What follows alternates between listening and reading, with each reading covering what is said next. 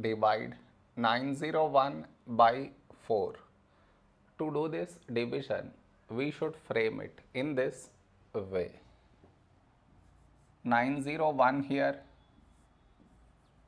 4 here. This is your step 1.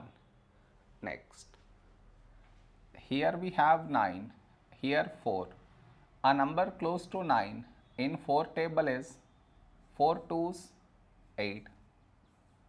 Now we should subtract, we get 1.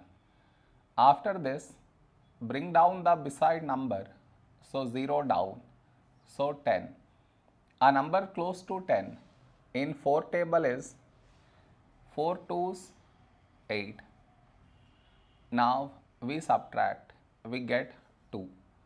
After this, bring down the beside number, so 1 down, so 21. A number close to 21 in 4 table is 4 5's 20.